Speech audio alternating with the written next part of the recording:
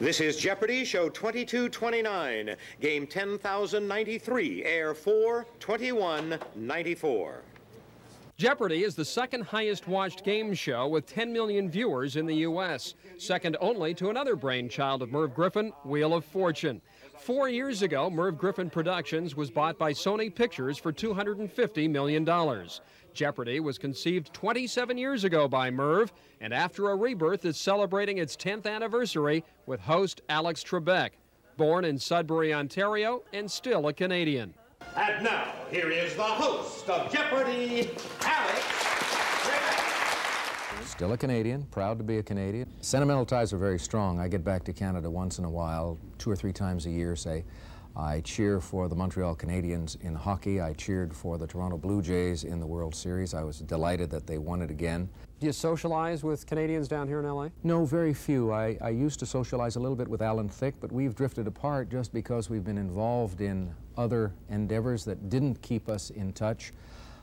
My comment years ago used to be that if I didn't socialize with certain people in Canada, what would be the reason for trying to socialize with them down here? Looking back on your radio and television career, how do you find the pivotal point that got you to be as success as you are in the United States? Well, I had spent 12 years with the Canadian Broadcasting Corporation, working out of Ottawa and then Toronto, and I got a chance to audition in New York for a television quiz show called Wizard of Odds, O-D-D-S, not O-Z, or O-Z as we say in Canada, and I was hired by NBC. Is there one person that you look up to or look back on as somebody that's helped you, or somebody you still look at as a mentor? No, not really. I try to steal from everyone I look up to, whether it be Peter Marshall on Hollywood Squares years ago, or Bob Barker on The Price is Right Now, or Alan Ludden on Password. I have tried to pick up little techniques from each and every one of them, and I hope they don't mind my stealing from them. With the success of Jeopardy, you might expect some controversy.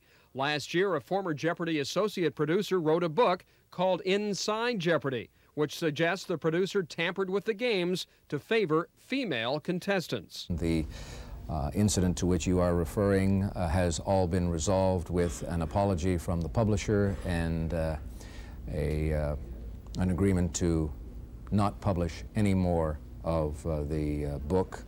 And so, you know, we have been completely vindicated on that. The low point in Alex Trebek's life and career was in Vancouver, when he hosted a game show at Panorama Studios in West Van. The show's name best describes his experience: Pitfall. I was getting a divorce from my first wife in 1980-81.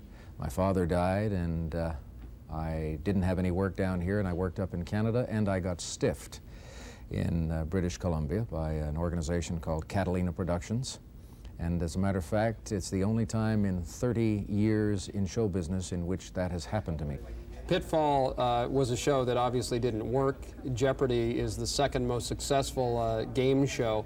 Why does it work? Why do others fail? Hard to say. Very difficult to say. It depends a great deal on when you air the program. We are fortunate in that when we went on the air, we were tied in with a very successful program called Wheel of Fortune. We are unique in that we are the only answer question format quiz show on the air. Having 2 young children, does that keep you youthful? I don't know if it's making me younger. I believe that the 2 children, 3-year-old Maddie and 5-month-old Emily, are helping to soften me, and that is certainly true of my wife, Jean. She has helped immensely. And I've been told by people that, yeah, you're nicer since you got married and had the family. How many more years are you going to stay on Jeopardy? As long as they want me. All right, Richard, here is your daily double clue. The answer is this station airs the highest-rated local newscast in Canada. What is BCTV?